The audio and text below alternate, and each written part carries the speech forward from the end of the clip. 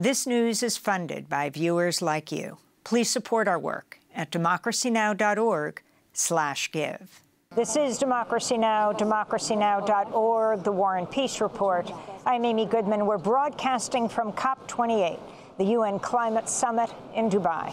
As Israel continues its bombardment of Gaza, we turn now to look at how militarism and war fuels the climate crisis. A new report warns that increased spending by NATO nations will divert millions of dollars from climate finance while increasing greenhouse gas emissions. We're joined now by two guests. Shirine Jurdi is a women, peace and security expert from Lebanon, member of the MENA Middle East North Africa Task Force with the Women and Gender constituency at COP28. She's also a member of the Women's International League for Peace and Freedom in Lebanon and the MENA and Regional Liaison Officer at the Middle East and North Africa Partnership for the Prevention of Armed Conflict. And Deborah Burton is here. She's co-founder of Tipping Point North-South. She leads their Transform Defense project focused on military emissions and spending, climate change and climate finance, co-author of the report Climate Crossfire, how NATO's 2% military spending targets contribute to climate breakdown, published with the Transnational Institute. We welcome you both to Democracy Now! Deborah Jordan, let's begin with you. Okay.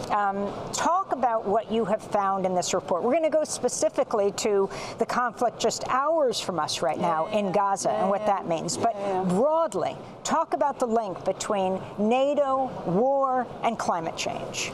I mean, I think the first thing I want to say, sitting here alongside Shirine, is I don't think we can be seeing a more extreme example of a war machine in operation than what it is we're seeing and hearing from Gaza. I just want to say that Israel is the 15th largest military spender in the world, and it's spending $24 billion a year on its military, and you're seeing this let rip on a population that really cannot defend themselves. So what we've been working on with Transnational Institute and Stop Off and Handle in the Netherlands is this report, Climate Crossfire. Climate Crossfire is actually a companion piece to a report we wrote last year before COP, and that was looking generally at how military spending accelerates climate breakdown. So that was the general picture. This year we're focusing on NATO. NATO is a 31-member strong military alliance. And just to give people a kind of general, little bit of context to help orientate themselves, global military spending now is $2.2 trillion per annum. It's rising. It's risen something like 20% in the past 10 years. NATO accounts for half of that. So 1.1 trillion per annum accrues to NATO. And this is all before Ukraine and Gaza. So this is all going to start taking a sharp incline up. Generally, in terms of emissions, the global military are estimated on patchy data because they don't fully report, but something in the order of 5.5% of global greenhouse gas emissions. And again, to put that in context, that is more than the 52 countries of the African continent that come in at, that's somewhere in the order of 3.5% to 4%. That's the total greenhouse gas emission burden. It's hardly a burden for 52 countries. The global military come in at 5.5%. So to look to NATO, to come to NATO, which, as I say, is a 31-member military alliance, accounts for half of military spending. In terms of emissions, it currently would rank, if it were a country, NATO would come in at 40, the equivalent of the Netherlands, for example. And with this 2% of GDP request, what NATO are asking their 31 members to do is to increase on what they're spending now and get their military spending, annual military spending, up to 2% or more of GDP. Okay, so what we worked on, we asked the question, well, what would that mean for greenhouse gas emissions, and what would it mean for military spending? And we worked over this 8-year period of 2021 to 2028. And in the case of military spending, it would be over that 8-year period accruing another $2.57 trillion over that 8-year period. And that 2.57 trillion would get you, as an example, 118 years of that paltry 100 billion climate finance figure that was agreed at in the Paris meeting in 2015. And what do you mean by climate finance? So this is the 100 billion that was agreed in 2015 at Paris. Clinton announced in Paris. As climate finance support for the world's most vulnerable countries. And we, the rich countries, are legally bound to deliver that. So what we're trying to do with this scale of military spending, which is in the trillions, is to put that alongside these, on the one hand, pledges, and on the other hand, gaps. There are so many climate finance gaps. The 2% GDP target for NATO members in terms of emissions, so there is an emissions burden to this. Currently, NATO is sitting, again, it's something in the order of, in the order of the Netherlands, emissions, in terms of emissions. That 2% increase over that 8-year period, again, we calculate would bring it closer to Russia's emissions burden. Russia is a major, oil-producing country. It's something like 2 billion tons of CO2 equivalent. In fact, actually, President Putin is expected to be here in Dubai tomorrow. What can we say? I mean, it's clear here at COP, and certainly in terms of this issue that we're working on here, the military emissions story, and it's primarily because of Ukraine, and now with Gaza, suddenly we are able to get some oxygen of publicity. We're here now talking about this because of this collision between conflict, wars, conflict-related emissions, which I should say is not in that 5.5% estimate. This estimate of 5.5% of global greenhouse gas emissions accruing to the military does not include conflict. Doesn't include conflict. So with Ukraine and now Gaza, we are able to illustrate, to show, to, as I say, bring oxygen of publicity to the fact that there is an absolute correlation between military spending. So the more you spend on your big-ticket, gas-guzzling, fossil fuel, totally fossil fuel reliant hardware, the jets, the tanks, the bombs, the missiles, all of these things that we are seeing raining down on people, they are all fossil fuel dependent. There is an absolute correlation between military spending and the emissions that come from that hardware. And we are going in the wrong direction. We are absolutely going in the wrong direction. And the NATO 2% target, for example, is completely counter to all climate targets. Say what you mean by 2% target. Of GDP. So NATO must is saying spend on the military. They are asking their 31 members to spend 2%. Remember President Trump kept saying, you are not paying your fair share. And more, we need you to spend more. And it doesn't really stop at NATO. NATO have allies in other parts of the world who are looking at 2% or more. So this 2% of GDP, it's important. It doesn't sound like very much, but it's very significant because you're talking about orders of billions over a period of time. I want to turn to Shirine Jurdi. We just came in on Saturday night. Sunday, there was a major protest against what's happening in Gaza, calling for a ceasefire. There were at least 100 people protesting, holding a sign that said ceasefire. You were one of the people there. The names of the dead were being intoned throughout the protests. You just heard our last segment talking about what's happening in Gaza. You're with the Women's International League for Peace and Freedom. Can you talk about the connection between war, weapons, and militarism, directly what's happening in Gaza?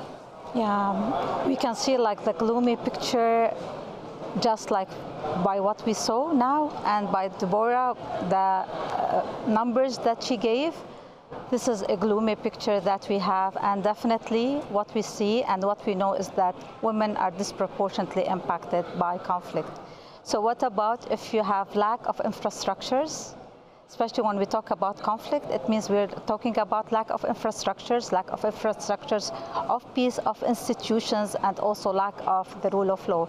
And unfortunately, this is all unfolding in Gaza and the Middle East at large, in other conflict areas as well. But maybe now we're talking about Palestine per se and what's happening in Gaza.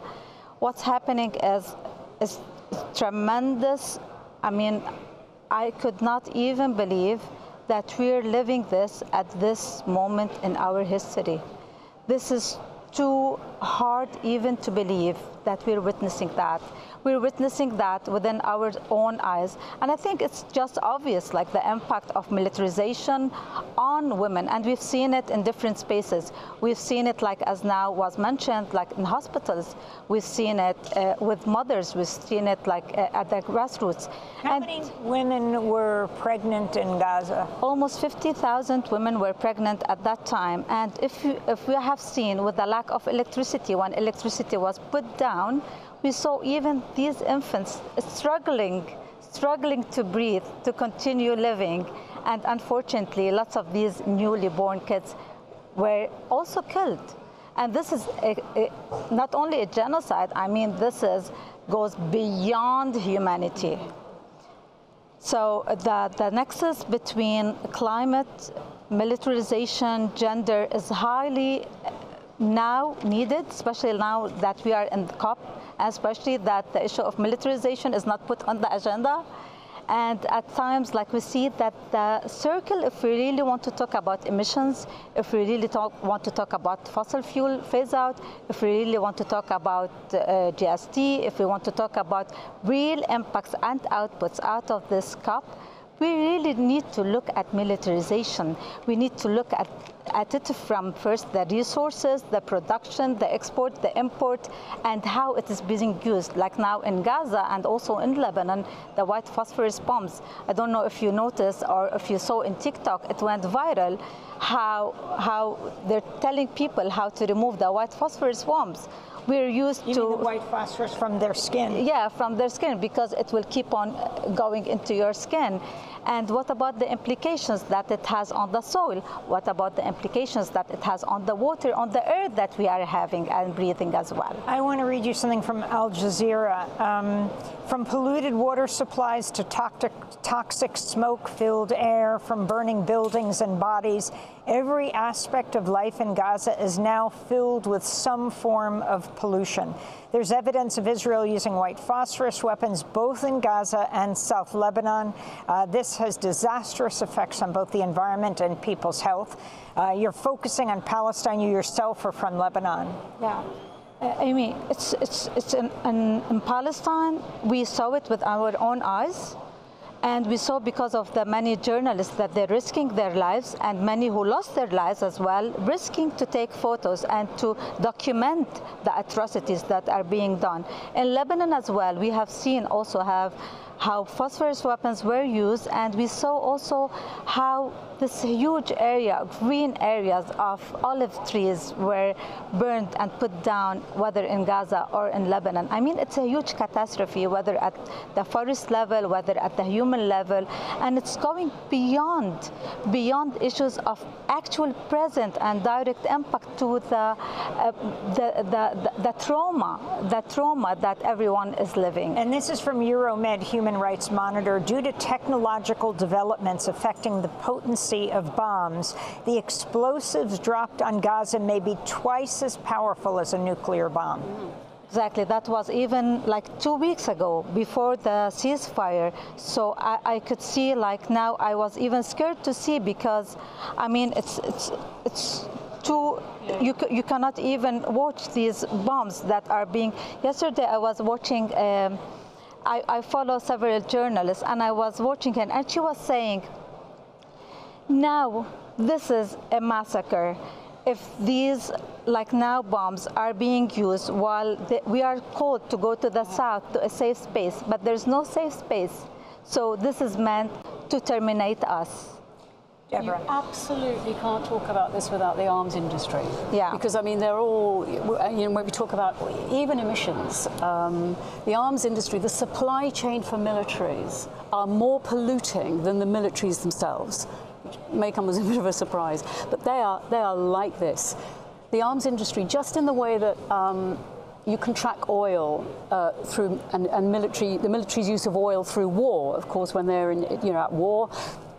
oil usage goes up. So you can track profits, war profits, to the arms industry. There is no story without fully addressing the culpability of the arms trade. And I've brought something I want to read because it will apply to Gaza. It absolutely will apply to Gaza. Their stock shares, their shares are going up. As soon as any conflict hits, they're making profits as it is. It's a very nice life, thank you very much, as it is. When conflict kicks in, it's off the scale. So this is the CEO of Raytheon, okay, and I want to read this. Yeah. Everything that's being shipped into Ukraine today, of course, is coming out of stockpiles, either at the DoD, the Department of Defense, or from our NATO allies, and that's all great news.